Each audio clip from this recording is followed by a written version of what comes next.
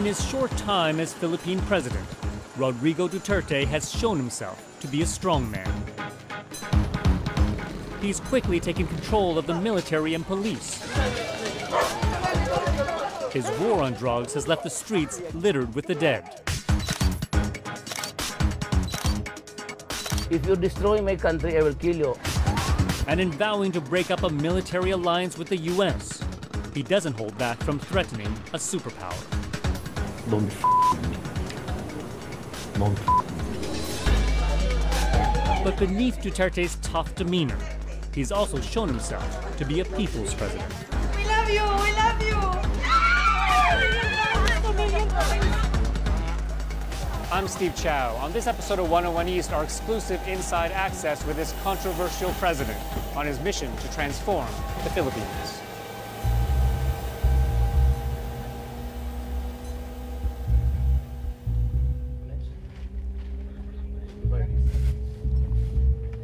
Tonight, we join the president in his private jet. He's in a defiant mood. I'm just pissed off by so many calls from Europe. Oh, you should not put people to death. The European Union has just condemned his war on drugs, concerned he's ordering extrajudicial killings. Duterte says he's only ever threatened to kill drug suspects. My country is in deep shit with drugs, and then I can threaten. So what am I supposed to do? Pray for the criminals? Duterte's verbal tirades are legendary, and so too his stubbornness. So what's the problem? If I look like a bad boy to them, I really don't give a shit. Who are they to me? They're nothing. Some say your actions aren't becoming of a statesman. I never went to a school called the Academy for Statesmen. I am not a statesman. I do not aspire to be one. I just would like to be an ordinary president who can you if you with my...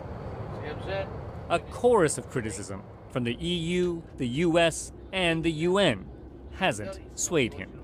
During the campaign, I said I will stop corruption, I will suppress drugs, I will suppress crime, and I'm doing it.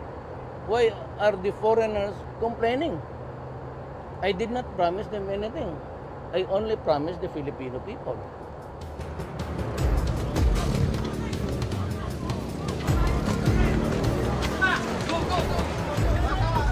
But no one believed his war on drugs would be quite so bloody. Duterte's ordered thousands of drug raids, telling officers to open fire if threatened. More than 3,500 drug suspects have been gunned down by police and unknown assailants. We've been invited to join this operation. Thankfully, today, no one is killed. Authorities arrest more than 24 people. Inside a home, we find a woman pleading for mercy. Sir, hindi na kami nagbebenta ng ganyan.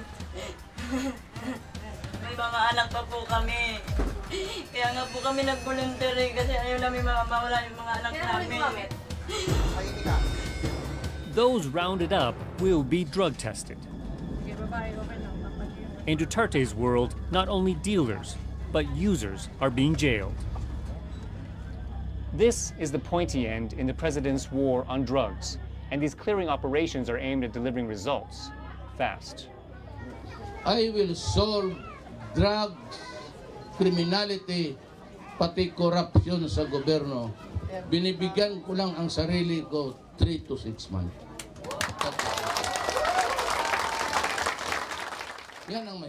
Since making this election promise, he's backtracked on his deadline, saying the number of drug users is far larger than he realized.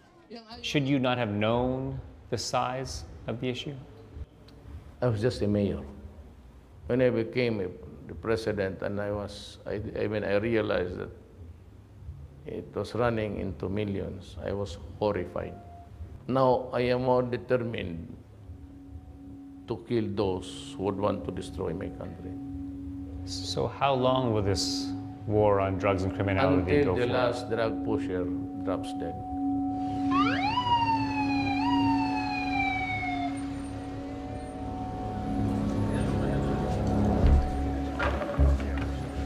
In just one night in Manila, we come across several murders.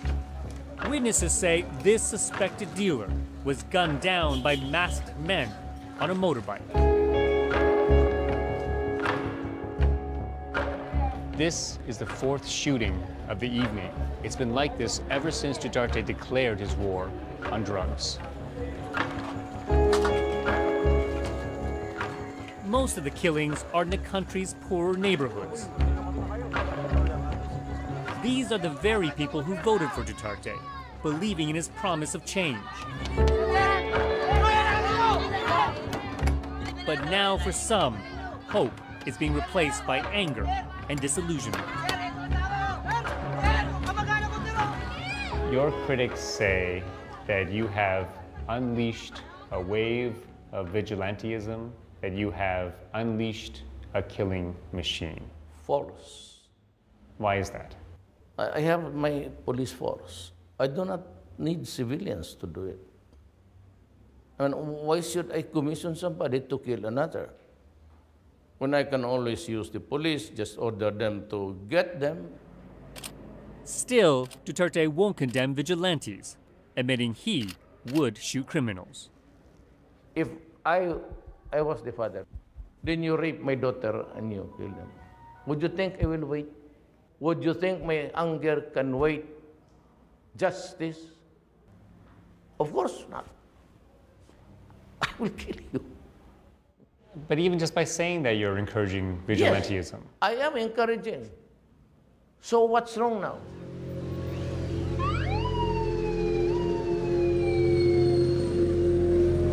It's this attitude that critics say emboldened not only vigilantes, but police to commit murder.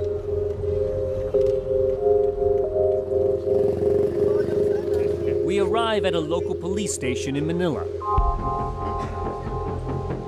The holding cells are already packed with drug suspects. Suddenly, we hear gunshots.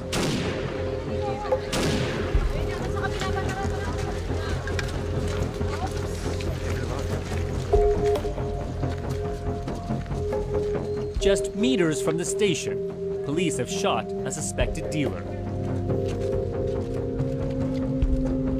He's still in handcuffs and obviously dead.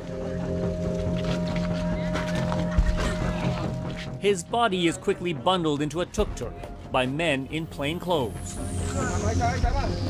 We don't see any official procedures being carried out or any authorities conducting a crime scene investigation. As the family of the man gives chase, freelance photographer Dante Diosina captures it all. He's spent months covering the war on drugs. Yeah. Bloody night. Even he is shocked by the brazenness of this shooting. Police tell Dante they shot the suspect in self-defense after handcuffing him. And they said when they are heading to the police station, the suspect are grabbing some gun of the police. That's why the police fight back. How much do you believe that? I don't know.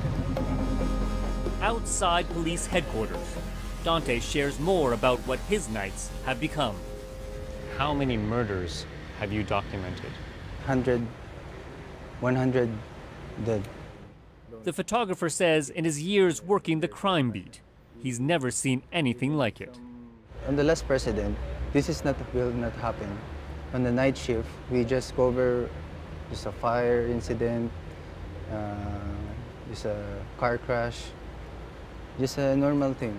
But when the President Duterte sit as a president in our country, the killings are almost rampant.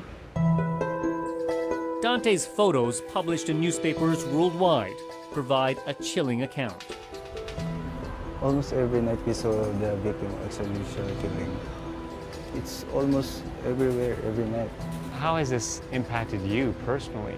It's hard for us because even help, and sometimes we just cried. For us, it is so hard to cover that scene because every night it's full of tears and blood, every single night.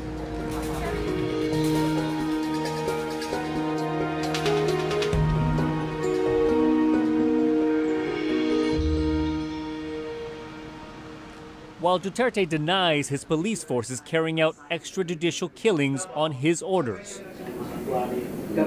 one man is admitting responsibility.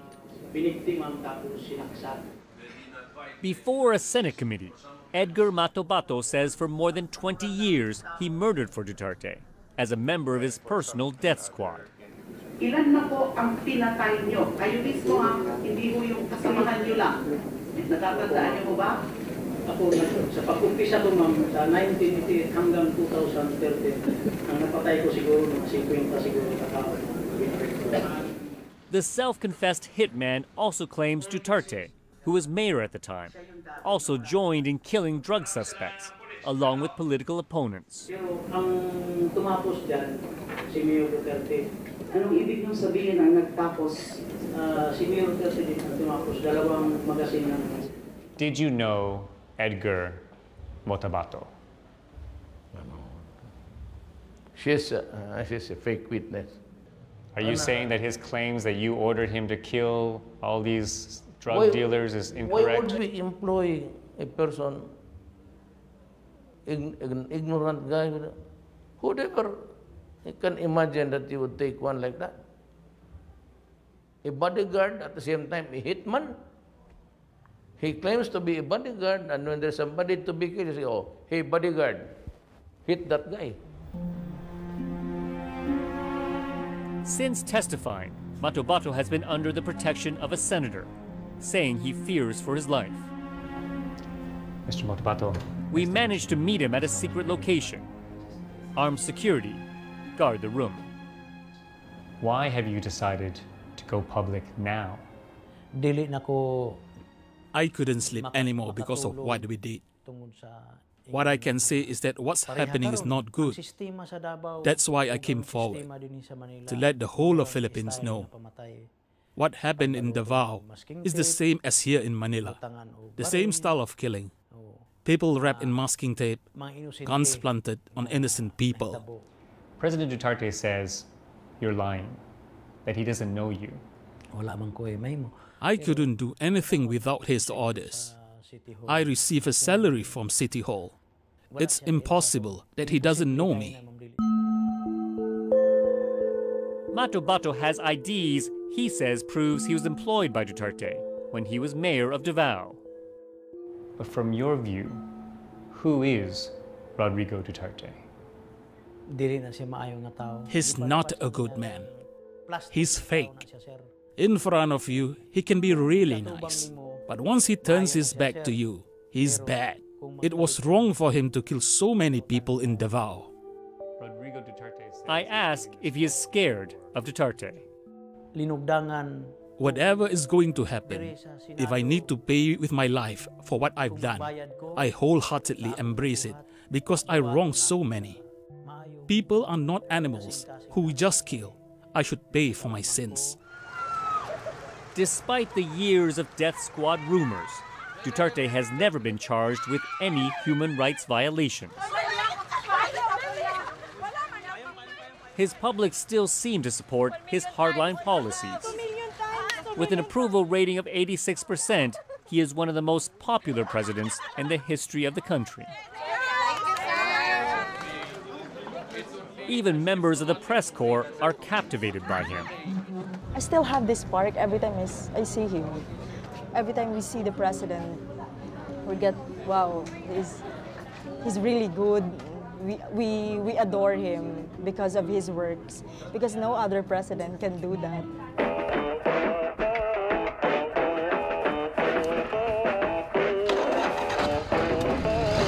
When we first met Rodrigo Duterte earlier this year, he was mayor of Davao. Free to ride his big motorbike and, in his words, romance his many women.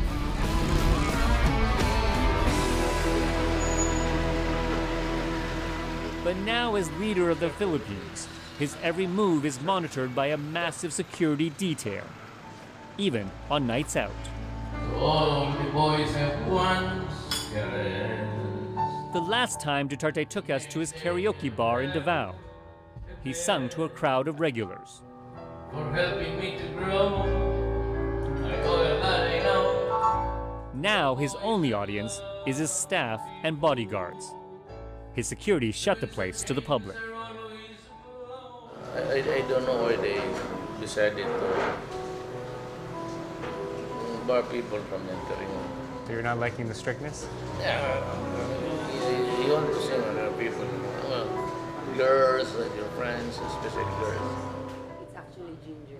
Besides missing women, he says there are other downsides to his new job. He's bored of the constant meetings. You will see when you observe me. Okay. You'll be with me when I go back to Manila. Raise me up to Moses. Always the night owl. He finishes in the early hours of the morning. See you tomorrow? Yeah, sounds good.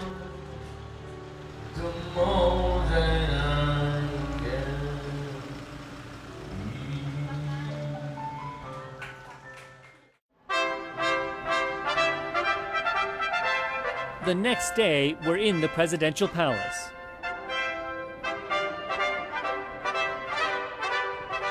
The seat of power in the country. It's a regal setting, with hallways adorned with portraits of past leaders and of the present one. Duterte's schedule is, as he says, packed. A swearing-in ceremony for new government appointees. A meal with dignitaries.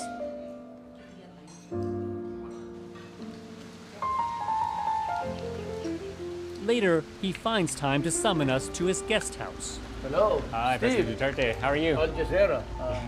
He's promised to show us how a president lives. Palace is over there. Then I commute by a tugboat to and fro. But I live here. I do not live in the palace. You don't like living in the palace? No. It's centuries old and, you know, usually palaces and things count the number of leaders and they kind of stay there. It seems that they do not want to go out of that building. You're saying it's haunted? Yeah, that's what I've been telling you. Duterte says he also prefers staying in a simpler place.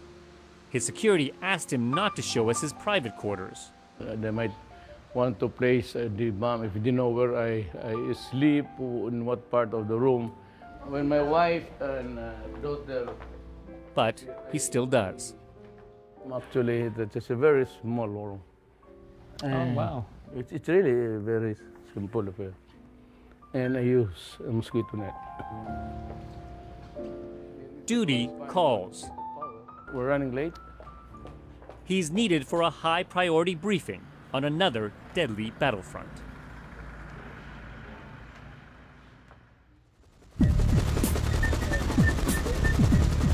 It's a battlefront he arranges for us to see firsthand. This is the island of Jolo in the southern Philippines. It's the heartland of the Abu Sayyaf, an armed group that's pledged itself to ISIL. I deliver a message to the Canadian government and to the Philippine government. Most of its funding comes from the millions it makes kidnapping foreigners. Those who don't pay a ransom are brutally killed. This Abu Sayyaf footage, retrieved from a dead fighter, shows just how heavily armed they are.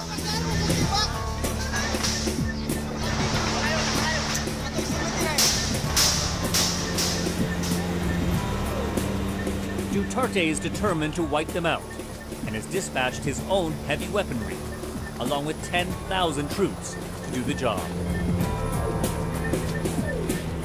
When you see the terrain from up above, you realize that no matter how many thousands of troops you have, it's a formidable task to root out a group of hardcore fighters. So, sir, how are operations going? General Arnel de la Vega is the man Duterte's put in charge of the mission. Since the president assumed the office, we've made lots of improvements as far as our military operations is concerned. The Abu Sayyaf have had a stronghold here for decades. Fighters regularly melt into the general population. And many local communities still secretly support the group. That makes it a hard fight for Duterte to win. In August, 15 soldiers were killed in one ambush alone. Do you believe, though, that the Abu Sayyaf can be completely wiped out? If they're still supporters, or community still supports, or maybe their relatives, we continue to support and sympathize with them. If and when we neutralize most of them, then there will still be some members who will be left behind that will try to pursue their cause, whatever that cause is. When your own commanders aren't sure they can win against militants, it seems a bad time to ditch powerful friends. But that's exactly what Duterte is doing, abandoning his longtime alliance with America. The following night, we meet up again with the president for a private dinner. This is really typical Chinese. Over noodles, he explains why he's moving away from America. He doesn't trust they will defend the Philippines. Some people argue that you need to carry a big stick to talk peace. But that big stick will never happen, because America will not go to war. Duterte has long had a dislike of the U.S. and sees them as colonialists. Hypocrisy will bring them to nowhere. You're the one invading a country, destroying people, dropping bombs. Their expedition to Iraq was a disaster, and until now they have yet to explain why. They destroyed a nation, killed the president. So it really sounds like you don't want America in the Philippines. Yes, I believe they should be out. Because of their bullying. Some people say that I have to be very careful about the CIA. And I tell them that, well, if it's my time, it's my time. But somebody has to stand up against them and say, you know, don't with me. Don't with me. He also asks, who are they to judge him on human rights? You know, we're on the same league. At least in my country, I'm shooting the drug people. In America, you are an innocent a man, and just because you're black, you white officer shooting a running black man, and he fell down and just pumped bullets into the body. Bigotry is very much alive in America, supported by the Russians. Instead of the U.S., Duterte says of world leaders he admires, Russia's and China's top the list. Xi Jinping is a very courteous person. Putin has hillbilly style, but there is sincerity in his word. Duterte says instead of criticizing, the West could learn from the Philippines. While many Western countries are turning refugees away, Duterte announces he's embracing them. They can always come here, and we will welcome them until we are filled to the brim, and it's all right. We will survive. You would accept all the refugees? And I said, send them to us. We will accept them. We will accept them. They're human beings. Whether one agrees with his policies, he's unapologetic of his leadership style. Some fear, though, that you have aspirations to be a strong man, a dictator. No, I would say I'm a hardliner. For the 23 years that I've been, I have always been a hardliner.